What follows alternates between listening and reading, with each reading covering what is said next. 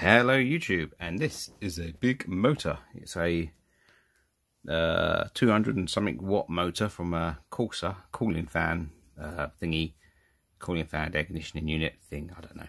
Big fan on it that spins around, lots of current. But it has this little module plugged into it, and this is the speed controller. So what you got here is 4 cables, or 4 connections, and you can either have 12 volts, so it's a DC motor, plus and minus, and you need to have 12 volts directly across it, gives you full speed, or what the car's electronics does is shunt these coils between the motor and the 12 volts, and these effectively are just big power resistors. Nice and simple. But if we look here, where this bodgy bit of wire that I've stuck on is, you can see it's broken. This one's just flapping about in the breeze. So I've had to go out trying to solder it, and it ain't soldering. So I need to just change this coil. So what I've managed to do, well, what I've got to do first is remove the old coil. So this is very corroded, so I've got to clean up these contacts, remove them so they're just pressed in, and then move the leg press in there, and then get some new nichrome wire. Should be nichrome wire. Twiddle it around, stick it in, and you can see the resistance is written on here helpfully. So you've got 0.42 ohm, 0.34 ohm. So I just got to twiddle it to get approximately the same resistance. It doesn't really matter. I can't see it being an exact science. So, first things first, I think we'll get the Dremel on this and give it a bit of a clean. Dremel with spinny bit, and we'll... There we go, with a bit of wire brushing and heaving it with a pair of pliers. That spring is out. So, the inside is a bit corroded, might be able to give that a go in over a wire brush as well, make it last a bit longer. And there is the old curly-whirly heating element. So what I've got to do now is replicate that with my solution. So this is my replacement wire, and if you look here, it is a bit thinner.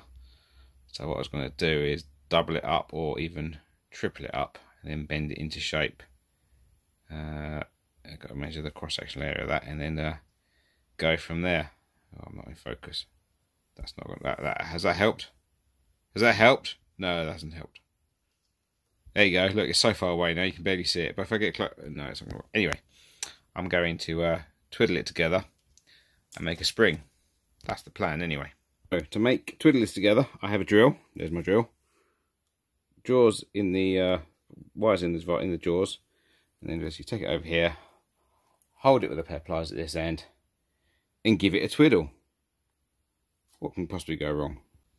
And a short twiddle later, we have our thicker wire, and that should be approximately the same thickness as that, which I think it probably is. I mean, obviously it's a bit thicker, but then again, what you've got to remember is the cross-surface area, and this is knobbly, so it'll be about right. She'll be right, it'll be fine. What's the worst that can happen? Oh, that's a good shaft that I can use to wrap the coils round to match this one. Ta-da! And if we removed the shaft, we should have... have I done something really stupid here? Have I just locked it together? Oh no. Yes, I have. Oh, that's alright, I need to untwiddle it. More untwiddling to come. And there's our new coil. So what I've got to do now is fit it back in there. And that's just going to be a case of bending these tabs out of the way, feeding it through, squeezing it in.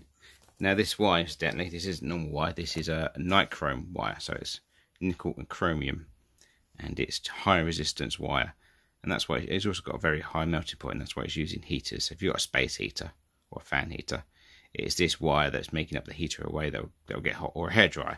Be that wiggly stuff inside the hairdryer will be made of this wire, and that's why it's used as heaters, because it's high resistance and high melting point. So yeah, effectively you just got heaters in series in the motor that regulates the speed. It's an incredibly inefficient, wasteful way of doing it. I was tempted to do MOSFETs and stuff from the PWM controller, but then I couldn't be bothered, so I thought I'd just do this because that's what the original does, and I didn't have time. So right, stick it back in. And there we go, that's our new heater resistor coil fitted. It's not pretty, but it should hopefully work. We'll have to give that a go and see what it does. But yeah, so for now, I'm happy with that. And I've got to plug that back into the car it came from. This was from a Corsa, by the way, if I hadn't said that already. We'll see if that actually works. So for now, I'll leave it there.